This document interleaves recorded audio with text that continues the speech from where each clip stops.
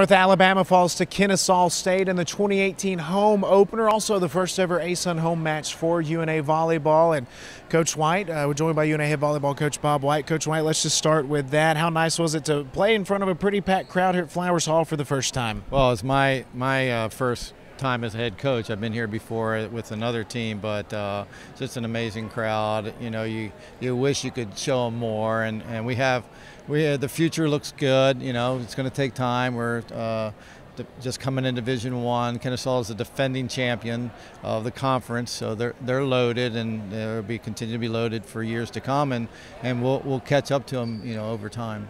Kennesaw State, as you just mentioned, one of the top-tier teams in the ASUN, really come on the last couple of years, winning the really regular season the last 2 years, ASUN tournament last season. A 3-0 sweep, but what did you make of the way the team played?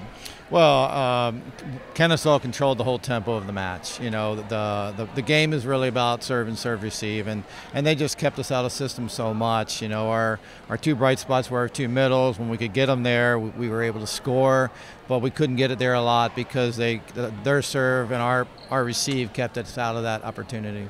The two middles for your team, Coach Malaysia Stallworth had 6 kills, Christina Elwenger 5 kills. What'd you make of the way they played?